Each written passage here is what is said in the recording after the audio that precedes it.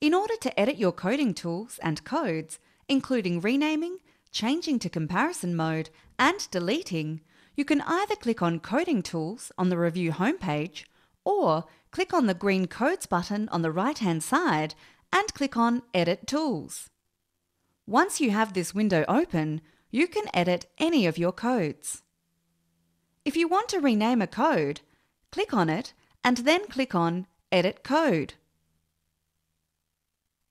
Type in the new name and click Update. If you want to reorder your codes or coding tools, simply use the blue up and down arrows. To add a code, click on the coding tool where the code should appear and click on Add Child. If the code is located in a screening coding tool, choose whether it will be an include or exclude code, type in the code name and click Create. To delete a code, click on it, click Edit Code, and then click on Delete Code. A warning will be displayed telling you how many items will be affected if you delete the code. To return to the previous screen, simply click on Close Back at the top right-hand side.